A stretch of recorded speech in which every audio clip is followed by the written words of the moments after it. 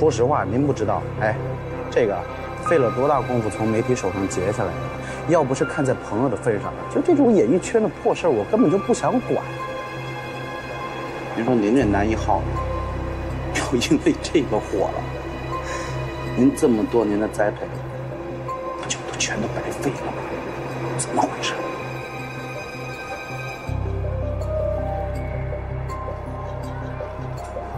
你这是在要挟我？我哪儿敢呀？开玩笑，我是您忠实粉丝啊，我做梦都想投资您这电影，这个只是我表达诚意的小小的礼物。礼物？那你这份礼物可真够厚的。不客气。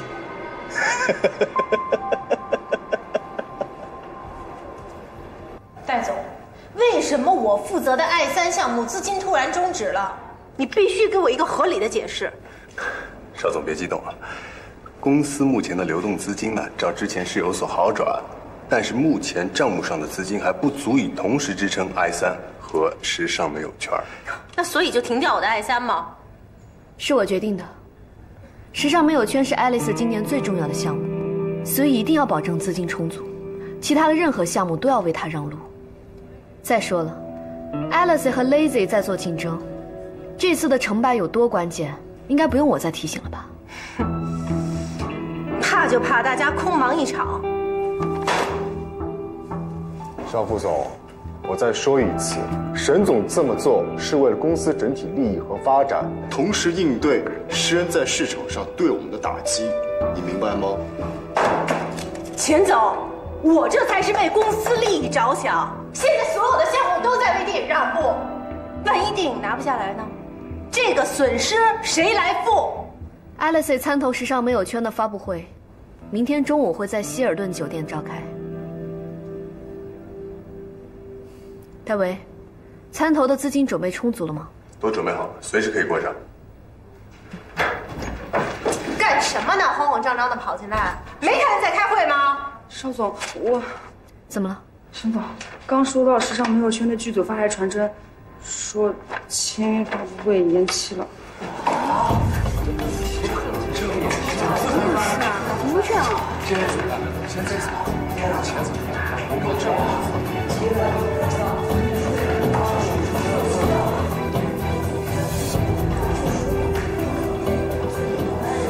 您好，您所拨打的电话已关机。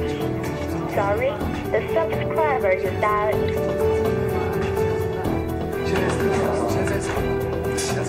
人怎么了？人，你去哪儿？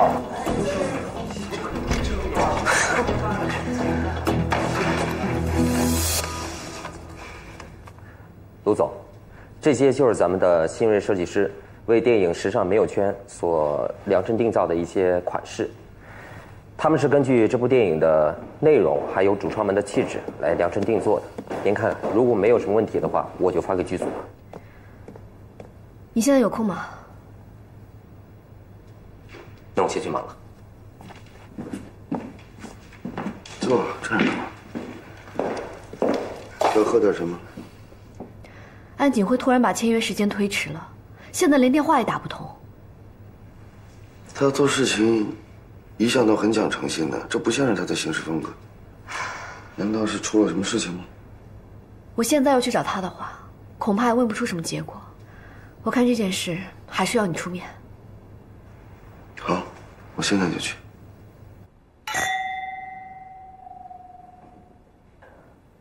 我的导演和美术都进行了比较，他们一致认为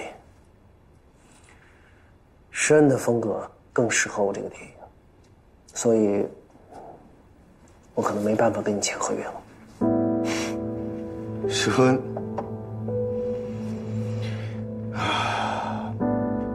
建伟，你是不是有什么苦衷啊？咱们俩是好兄弟吧？把事情说出来，我帮你解决。那好，我们回到合作本身，我手底下的设计师已经针对电影做出了一些新的设计，今天刚刚完成。你要不要拿给导演和美术看一看？还有，沈叶恩也跟我说了，他那边的设计师也根据时尚没有圈。好，别说了，公司已经决定了跟诗恩合作。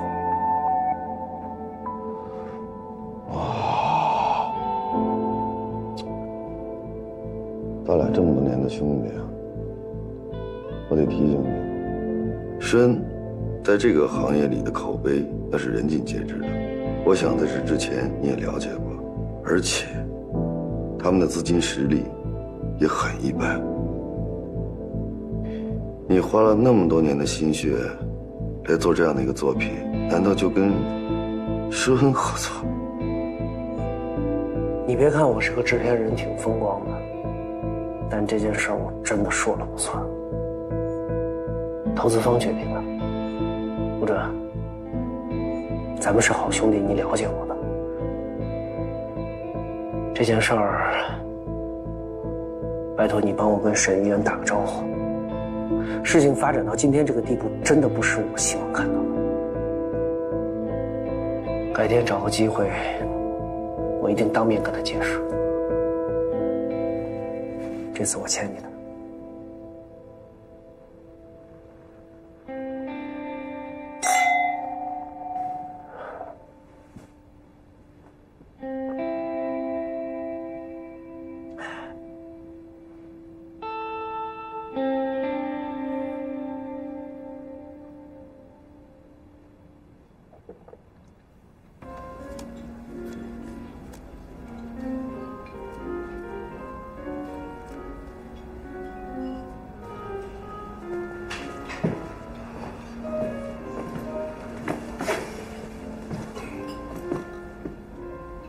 安景辉怎么说？谢谢。他欲言又止，含糊其辞。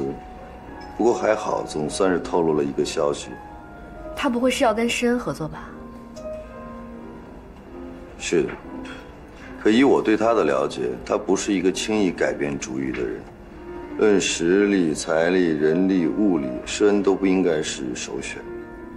Alice 和 Lazy 哪一个都比施恩有绝对的优势。况且施恩的名声那么差，安景辉一定权衡过利与弊。可现实就是，安景辉已经决定跟孙彼得合作了。他一直推说是导演组和美术组的主意。导演组还可以理解，美术组我不太了解情况。我觉得这其中一定有隐情，虽然我不知道是什么，但是我敢肯定的是，这一定不是他的本意。既然你跟他是好朋友，为什么不问明白啊？就因为我们是好朋友，所以我才不能问。每一个人心中都有不能说的秘密，你我都一样。如果他想说，他自然会告诉你。不过你放心，不管通过什么样的方式、什么样的方法，我一定会查到背后的真相。如果是要说查娱乐圈的这些八卦的话，有一个人比你更合适。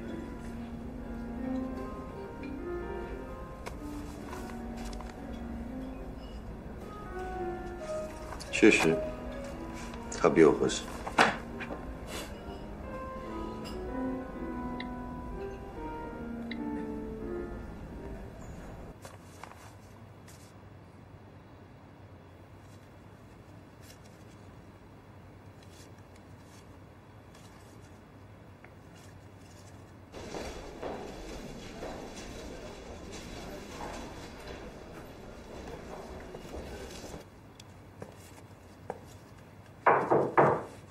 进。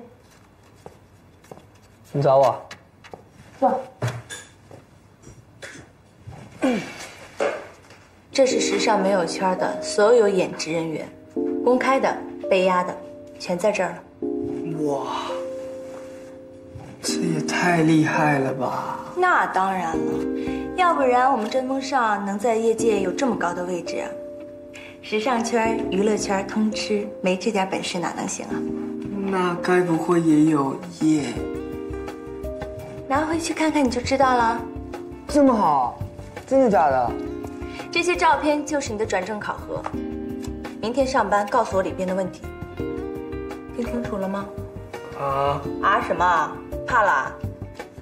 想要在杂志社立足，首先培养自己的观察能力。不是啊，我不是还有2个钟头就下班了吗？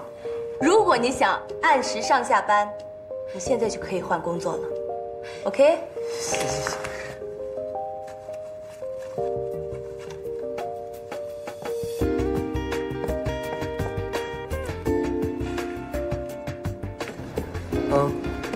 对，好。